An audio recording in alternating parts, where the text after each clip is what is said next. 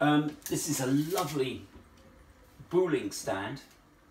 So sits on 4 feet, dates to about 1820.